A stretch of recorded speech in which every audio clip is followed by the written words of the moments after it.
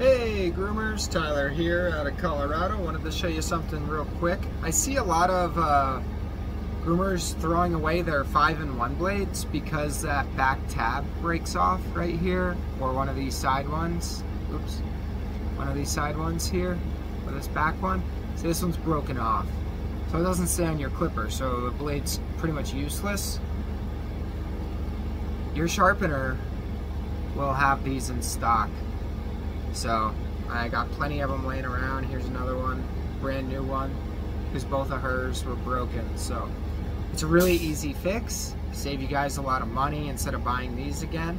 So if you drop it, break it off, ask your sharpener for one. All right, bye.